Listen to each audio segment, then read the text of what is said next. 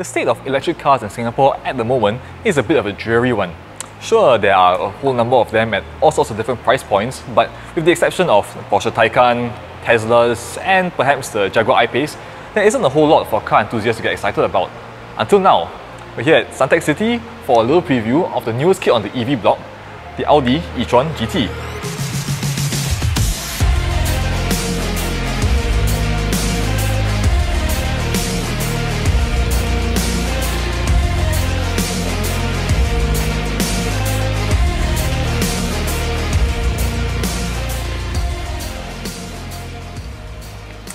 You know, before today, I was kind of indifferent to the e-tron GT. I thought, just another EV, meh, right? But after doing the research and now seeing it in person, I have to say, it looks really good. But first, let's get the introductions out of the way. The e-tron GT is Audi's third dedicated EV model after the e-tron and e-tron Sportback, which are both SUVs. As its name implies, the GT is a grand tourer, a sporty 4-door fastback made to cruise around in style and comfort. Think of it like an electric A7 and you won't be far off. Two models are available, the $489,000 e-tron GT Quattro and this, the $620,000 RS e-tron GT. Both have a motor on each axle, so unlike the rear-wheel drive base Taycan, these are all-wheel drive only. Normally, the base Quattro makes around 470 horsepower, while the sportier RS gets close enough to 600 horsepower. But activate launch control and for 2.5 seconds, these numbers will jump up to 530 and 646 horsepower respectively, thanks to an overboost function. Coincidentally, that puts the RS bang in between the Taycan 4S and Turbo in terms of power. 0 to 100 km an hour in the Quattro takes 4.1 seconds, while the RS will do it in under 3.3 seconds. Other chassis bits that are optional on the Quattro and standard for the RS include air suspension, tungsten carbide brakes which last longer and produce less dust, and a locking rear differential for better traction when exiting corners or for pulling skids. Both cars have the same 93 kWh battery, which gives the Quattro a maximum range of 487 km, while the RS makes do with just 430. Now, the e-tron GT supports fast charging up to 270 kilowatts, which is powerful enough to give 100 km of range in just 5 minutes. But there's no such charger available in Singapore yet, although Audi Singapore does have a 120 kilowatt charger, with which is giving free charging to all e-tron owners till the end of the year. But even on a 50 kilowatt charger that you find out in public here, you'll still get from 20 to 80% charge in under an hour. I keep mentioning the Taycan quite a bit.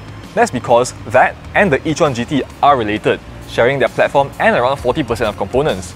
But you wouldn't be able to tell just by looking at them. At the front, the traditional big Audi grille has been blanked off with this textured panel. Then, there's functional aero devices all over the car, like these air vents in the front bumper and behind the front wheels, the rear diffuser, the two-stage rear spoiler, and aero blades in the wheels. All of this helps the car to cut through the air for better efficiency. Apart from a similar side profile and this droopy rear end, the e-tron GT looks completely different to the Taycan. So instead of a smooth, almost pebble-like look, the e-tron looks a lot more aggressive and very Audi-like. Check out these blistered wheel arches along the side, a trademark fast Audi feature since the original Quattro. Coolest of all though, and this is something that Audi has excelled at for a long time, are the lights. LED matrix as standard, or on the RS, laser lights. And when you unlock the car, they do this.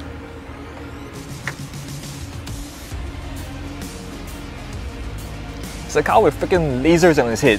Frickin' laser beams attached to their head. How cool is that?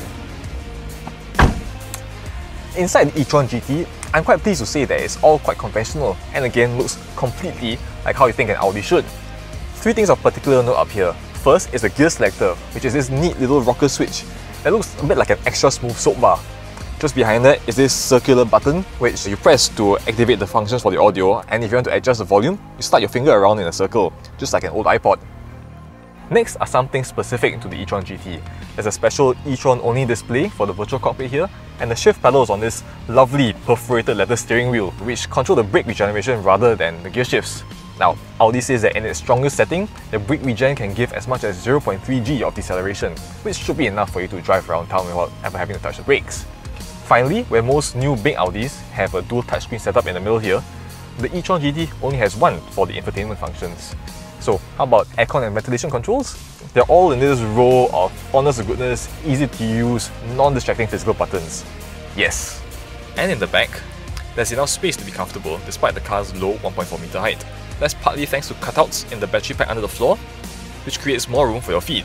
Looking at the shape of the middle seat though, I think it definitely works better for just 4 people rather than 5. You can get a carbon fibre roof as an option, but with the sloping roofline and shallow windows, the interior can feel claustrophobic.